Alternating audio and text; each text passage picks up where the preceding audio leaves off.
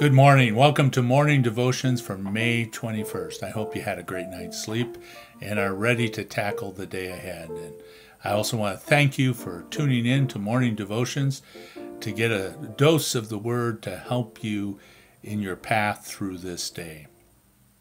We continue with our Psalms and Proverbs for a pandemic. And today we are going to tackle the 121st Psalm as our devotional material. The 121st Psalm is known as a song of ascent. What does that mean? Well, it means it's one of the psalms that pilgrims would use as they traveled to Jerusalem. And they would, whether that was from the Galilee or someplace else in Judea or somewhere in the diaspora, Babylon, Greece, Egypt, when they got to the Judean hills, they would say this psalm. And if you've ever been in Israel, you know, as a matter of fact, that the hills to Jerusalem are steep. And it's quite a climb. I'm thankful that I've only had to take it in a bus and never have had to walk it. But they have had to walk it. And as they walked it, this is one of the psalms they said. I lift up my eyes to the mountains. Where does my help come from?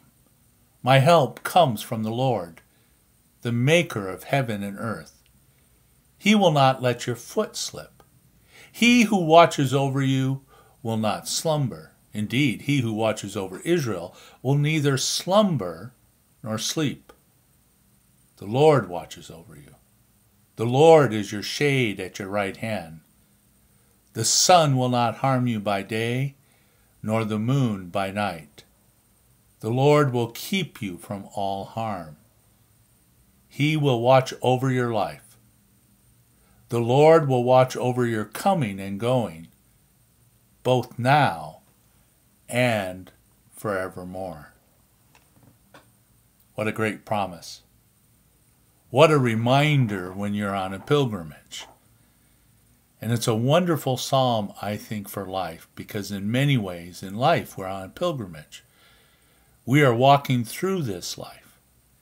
And there's some very important reminders. And those reminders start in the first verse with the first half of it, which is a question. I look up to the hills, as one translation says, or I lift up my eyes to the mountains. And then it asks the question, from where does my help come? Well, the psalmist answers it and says, no, it's not in the mountains. It comes from the Lord, the maker of heaven and earth. You see, in ancient times, the mountains were thought to be where the gods dwelled. And a lot of times that, in fact, in the Old Testament, they talked about idols being in the high places, because that's where you would set up a temple to Baal or one of the many other gods of the tribes around or the nations around Jerusalem or Israel.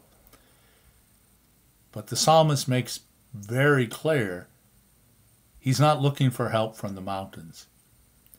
In fact, the mountains could be perilous themselves because marauders and bandits often dwelled there. Think of the story of the Good Samaritan. That traveler was looking up to the hills when he was attacked. No, where does your help come? Your help doesn't come from the created order. Your help comes from the maker of creation, the Lord God who made heaven and earth. Don't look to creation to save you, but rather look to God. And it's a reminder, too, that as we travel through life, God travels with us. That if we allow him, he will not let our foot slip if we're on his path. And he doesn't sleep. He doesn't take a day off. But he is on, as they say, 24/7, wanting to guide you and help you and strengthen you, even in your most trying times.